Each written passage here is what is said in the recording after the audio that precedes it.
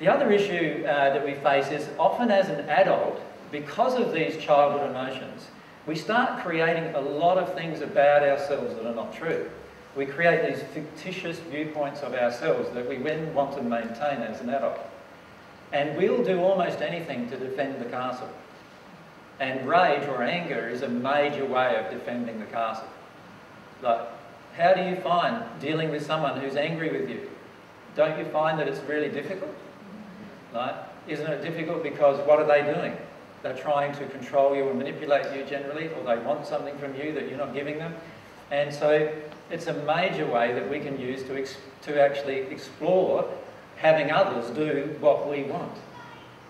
And so anger becomes a way in which we can control others. Like, you go to a supermarket, who's the one who gets the free product? Like, that they got, you know, they got a bad product, let's say, and they get the free product as well as the original product, the good one, in return.